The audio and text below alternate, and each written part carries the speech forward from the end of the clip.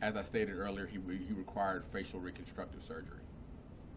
He got into some sort of, can you describe the altercation they actually got into in the jail, or any other detail you can go into on that? Right now, because it's pending litigation, I've given all the facts that I can give.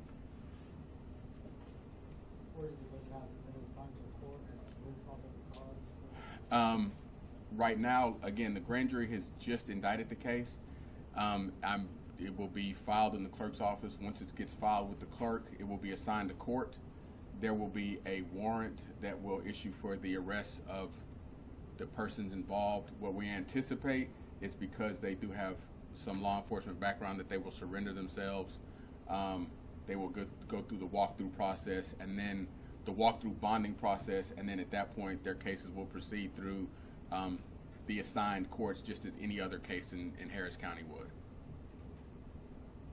And again, I know a lot of people are going to be asking how this turned from a verbal altercation into a physical beating. Can you give us any details on how that escalated inside the jail? Again, because this is pending litigation, I don't want to get into the facts of the case.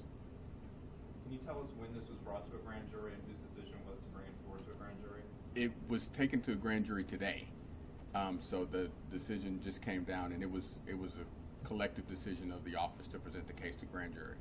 Did the change in administration from Anderson to Ogg at all influence this decision? Correct me if I'm wrong, this happened under the previous administration. Excuse me.